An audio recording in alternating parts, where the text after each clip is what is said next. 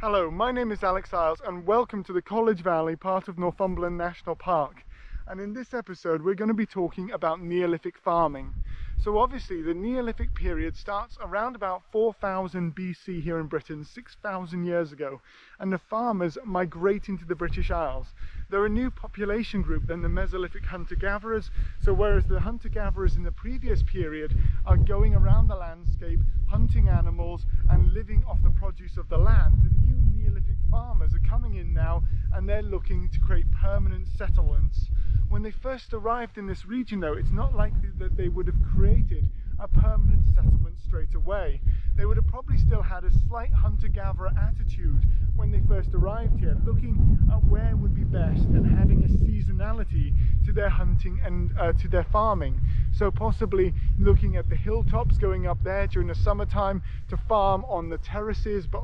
to create farming terraces inside the hilltops, but alongside that as well to look after livestock that they would have eventually imported from mainland Europe, because initially we don't see evidence in the initial stages of the Neolithic farming for animals like cattle and sheep and things like that. But later on they would have brought in these domestic breeds from mainland Europe. Maybe secondary migrations of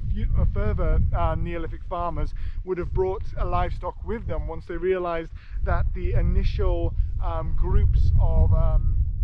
pioneering farmers had actually been able to set up a lifestyle here in Britain. And so once they've set up a lifestyle, the subsequent migrations bring over the additional things like livestock, chicken, sheep, cattle, things like that had become well domesticated in other parts of the world and now have been brought into the area. And so as they're brought into the area, you start seeing more and more people turn up, and they would have started looking at setting up more and more established farms. They definitely were eating barley and wheat and farming those throughout the whole region. And right here, even though you can see on the hillsides, that's medieval farming. You can just see the lines just coming up and down the hills where medieval farmers have farmed here. But it's likely that there could even be earlier settlements of farming, or Neolithic or Bronze Age farming, on exactly the same site as where we're standing now. So they would have come in, they would have been able to use this fertile valley or other valleys like it up here in Northumberland to actually come in, set up small farms, farm this land here, bring in livestock and really establish themselves. Their interactions with the Mesolithic populations as well would have started at this time, and they may have intermarried, or the Mesolithic populations may have traded with them, but slowly and steadily, because the Neolithic farmers have got a more stable diet and the fact they're able to have much larger families, they would have then broken off, and then maybe, let's say, an eldest son or an eldest daughter goes off and they go off and start another farm, and then they marry into another farming community and they have children as well, and their farm starts to grow, and then the grandchildren break off to other places. You see an expansion where these Neolithic farmers are able to have more impact on the landscape because they've got more children than the Mesolithic population, who probably are only able to raise one child at a time. To give you an idea, I have a child who is just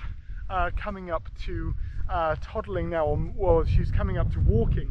and as she's coming up to walking, I know myself that if I wasn't set in a permanent house or something like that, I would struggle as a migratory individual to have more than one child, because my eyes would need to be on her, or my wife's eyes would constantly need to be on her to make sure that she was safe, so that we could raise her so she would grow into an adult.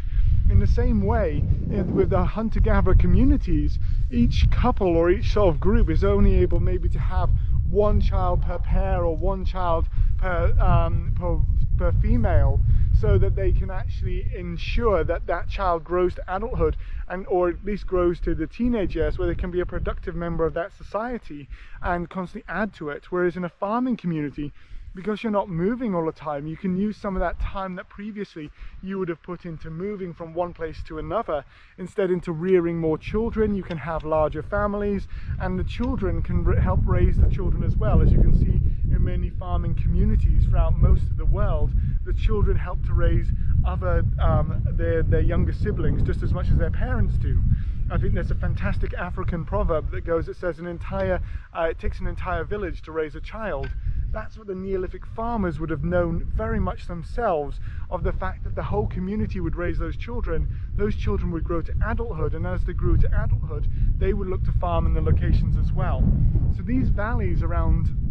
Northumberland and other places in the British Isles would have been perfect locations, especially in the warmer period of the Bronze Age, to continue to expand your population. And the Mesolithic population, which was smaller and alongside that relied on to constantly have food from the land that they were getting, would have been pushed out into the margins as the Neolithic farmers would have taken more and more territory. And we don't see any evidence for a violent takeover. It's just more likely that as the Neolithic farmers set up their landscape and they took over different locations, then the previous Mesolithic populations just would have had less and less lands to hunt and gather on, and so because of that their population would have declined until eventually that particular population would either have intermarried with the Bronze Age population or have died out themselves. And so you can see that full population takeover is occurring just because of the fact that they have a settled population that are then farming in and amongst these hills.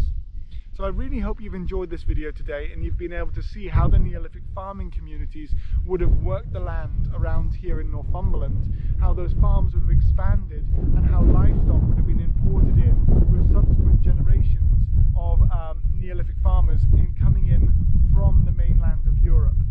If you've enjoyed the video, please do like and subscribe, share it with your friends, and alongside that as well, if you'd like to support the channel, I do have a Patreon where you can be involved in helping to shape the content that I produce in the future. Until next time though, stay safe and well, and thank you so much.